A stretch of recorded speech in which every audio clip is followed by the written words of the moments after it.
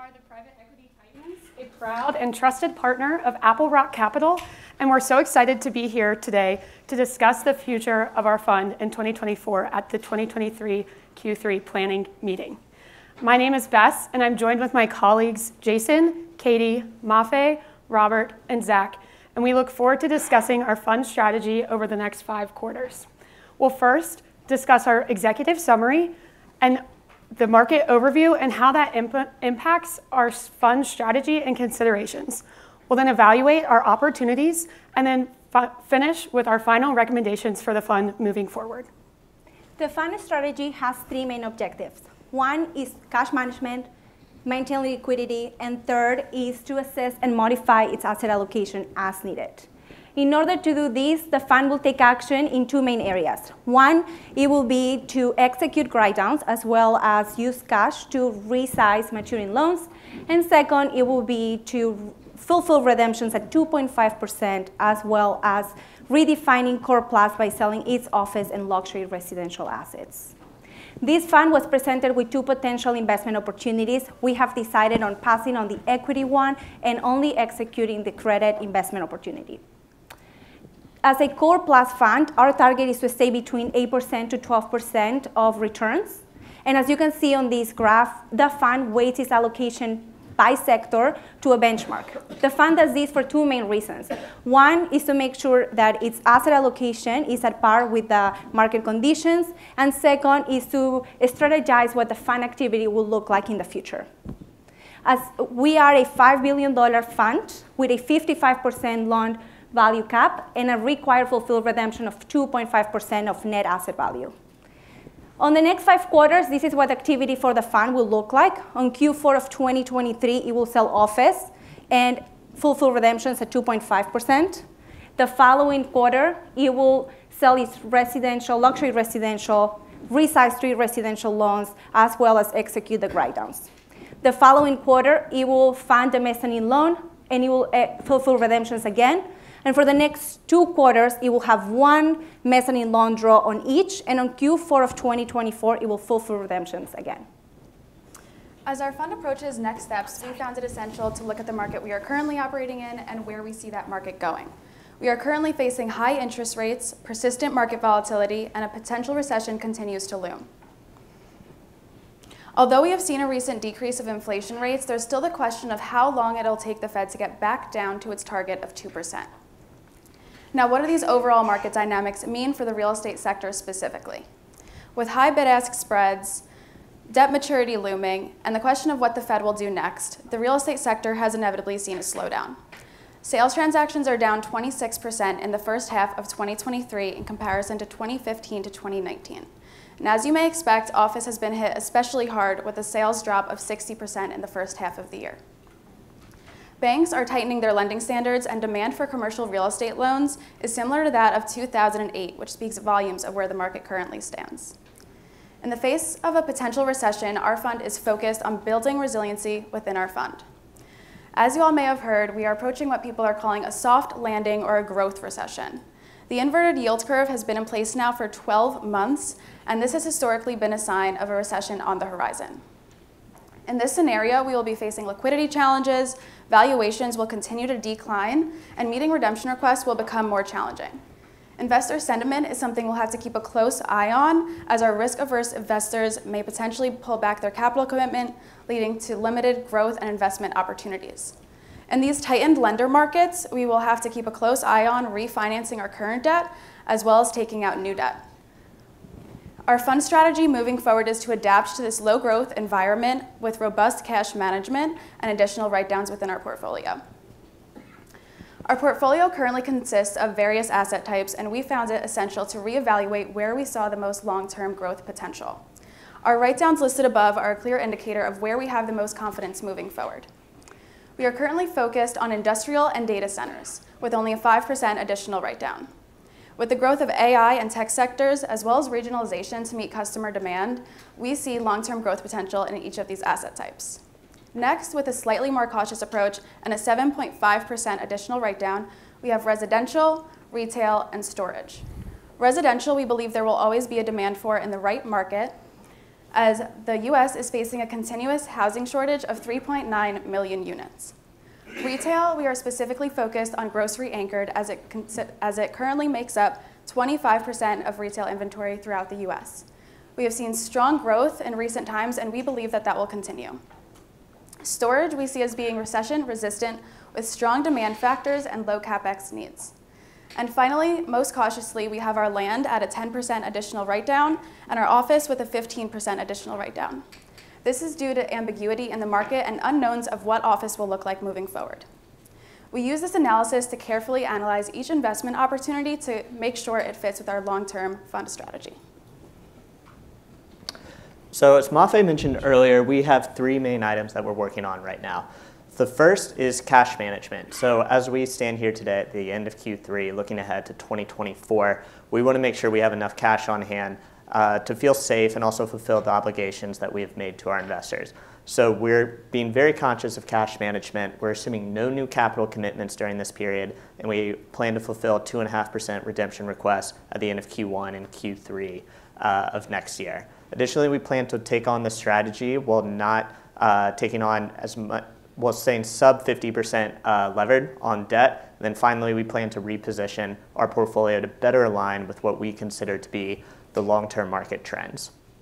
So another consideration we actually also have is we have 3 upcoming loan maturities within the first quarter of 2024. So these 3 loans are in residential assets, and they total $121 million.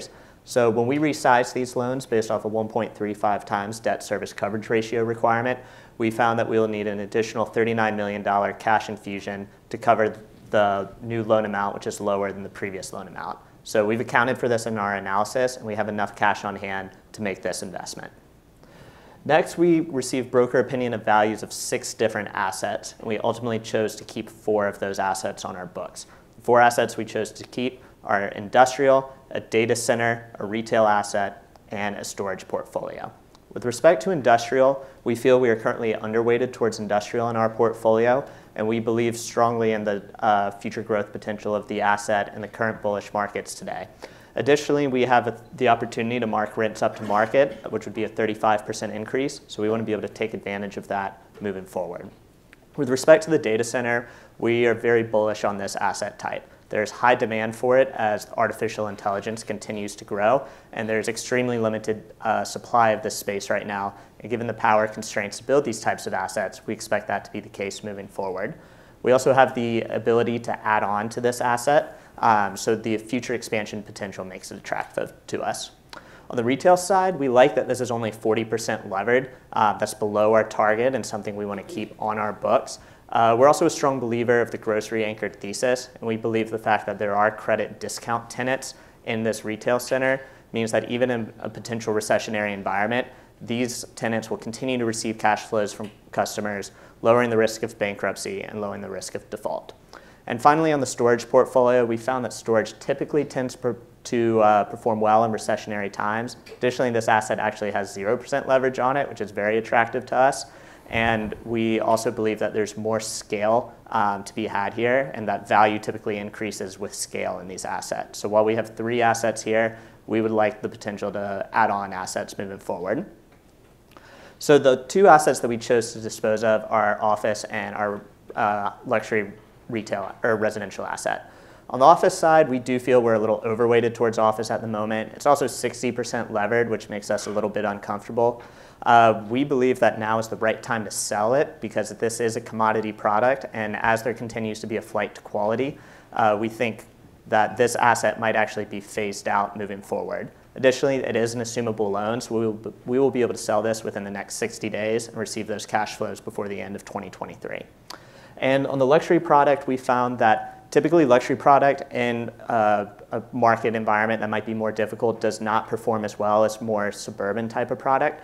So that was one reason we were hesitant to hold on to this asset. We also are cognizant of the fact that there is a loan maturity coming due. Our fixed rate loan previously has been accretive to cash flows. We're not sure that's going to be the case moving forward when we refinance into a higher interest rate environment. And there's also 15% of construction stock coming up. So for those reasons, we've decided this one is probably the right time to exit our portfolio. So this slide shows our cash flow analysis and how these actions will impact our cash flows today at the end of Q3, moving through the end of Q4 2024. I think the items to call out is we're starting with $200 million in cash right now, and we'll end Q4 2024 with $61 million of cash. We're assuming, again, no new capital commitments and fulfilling our 2.5% redemption request in this period. So we're comfortable with this analysis and feels that it will position us well moving into 2025 because we'll have enough cash on the books to cover those redemption requests coming up in 2025 as well.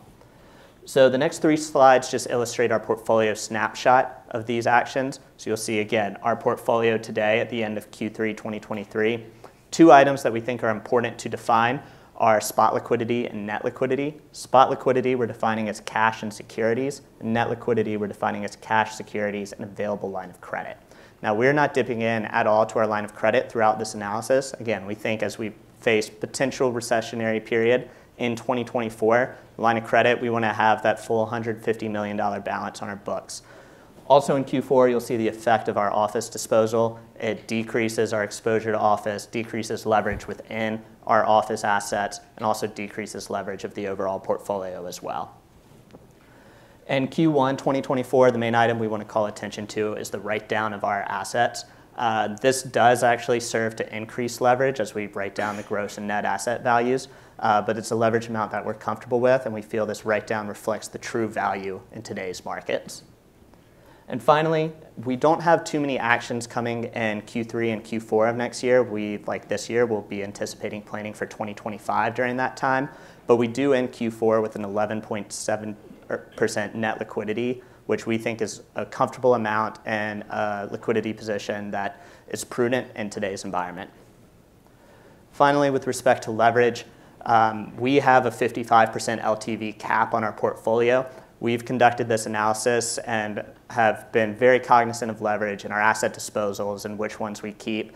We actually found that as we conducted this analysis, we stayed below 50% leverage throughout the entire period. So again, we think in a market that's facing several headwinds right now, maintaining sub 50% leverage is the wise decision moving forward. In evaluating the investment opportunities, we mentioned earlier that we're going to pass on the 125-unit multifamily acquisition in Northeast and then pursue the mezzanine financing of the 900 units in the Southeast. One of the main reasons we decided to forego on the multifamily is the risk-return profile. The project's only 50% leased and only has an expected IR about 5.5. The rent growth scenario that we model is scenario 1, which is low rent growth in the near term, then 3% later on. We feel like the recent delivery across the street is going to be heavily concessed and directly compete with our tenant profile.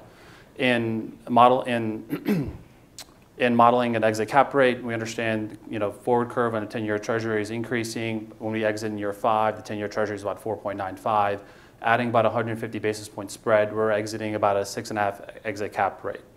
In financing, if we were to pursue this deal, we would finance it using our line of credit, which is 225 plus SOFR, which is cheaper than the debt fund, about 325. We'd wait through the lease-up period with our line of credit, have about 3 months of operating history before refinancing in month 10. So the risk-return profile, 50% doesn't really meet our core plus fund return objectives, and expected return 5.5. We decided to forego this opportunity. So in regards to the mezzanine opportunity, we decided to pursue this. It's a $42 million cash outflow with a projected 12% return, a 1.56 equity multiple, and includes a cash sweep. Given the risk profile of the opportunity, we decided to pursue this, and that we would define that by where we sit within the capital stack, the 50 to 67%. We're ongoing relationships with the institutional partner, maintaining that throughout and their ability to execute throughout on a stabilized asset. And finally, just the amount of buffer that we have before there's an impairment on the position. So looking at the sensitivity analysis onto the right, we have asset valuation sensitized to decreases in NOI and cap rate expansion. The base case in the upper left indicates a cap rate, or the 6% cap rate right there includes 120 basis point expansion over the day one acquisition. And it's not until we begin to cross over into the red areas there, or the threshold of a $202 million value, before we begin to have impairment on the debt, mezzanine, and proceeds to the mezzanine position.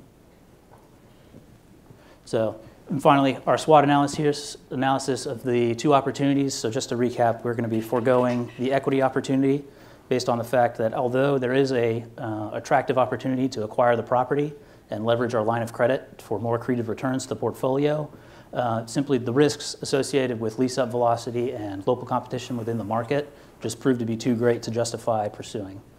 And then finally, the credit opportunity. The risk-return profile was very attractive, especially being able to provide something in the higher end of what our target portfolio return rate would be going into a recessionary environment. So based on this SWOT analysis and our previous market analysis from Katie, we believe that the next 5 quarters are going to be driven by our strategy of weathering the storm and being safe with our liquidity. So our first action item will be to dispose of our luxury, residential, and office assets, followed by refinancing those 3 loans that are maturing in 2024. We'll then pursue our credit opportunity and also redeem or fulfill our redemptions along the way. In summary, we have strong conviction for our ability to weather the storm based on our net liquidity of 11.7% and our leverage below the 55 cap at 49.2%. We don't want to be caught catching the falling knife, and we think that being able to be flexible and have liquidity during this time will set us up to weather the storm and grow long term. We also think this focus on being keenly aware of what the benchmark is allocating for their sectors, but then also allowing us to differentiate by our other categories by pursuing storage and data centers will allow us to maintain growth while also differentiating from other funds. And with that, we would like to discuss any questions you may have.